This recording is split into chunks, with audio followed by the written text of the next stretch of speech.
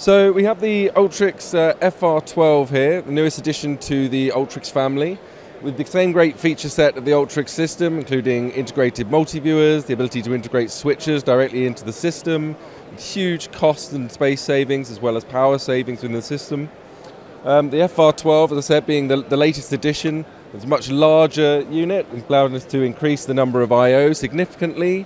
We can go up to an 8 ME acuity switcher within the system. The main difference with the FR12 relative to the existing Ultrix family is the addition of the smart door on the front panel, so we can have local monitoring and local control. So it's great for commissioning, great for setup, to be able to generate test signals and check signals locally on the system, as well as being able to quickly route them around.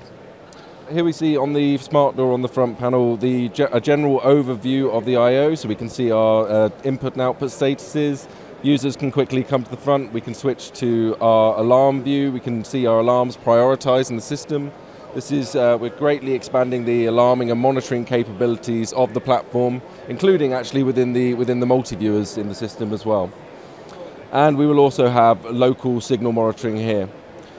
This is a dashboard-based front panel, so users who are familiar with the dashboard platform will be able to create their own custom panels on the front panel here, and thus really utilize this effectively.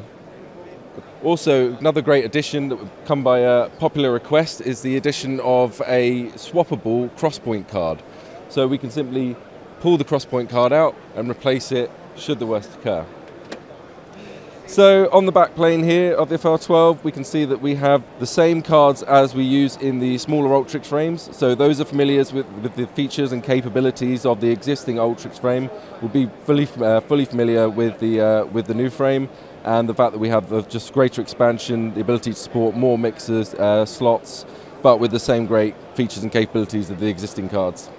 So the Ultrix will be available in January next year. So our first customers actually already have some, but we've had such a rush on orders from the platform. It's been so popular that we've actually already fulfilled our production capacity until January.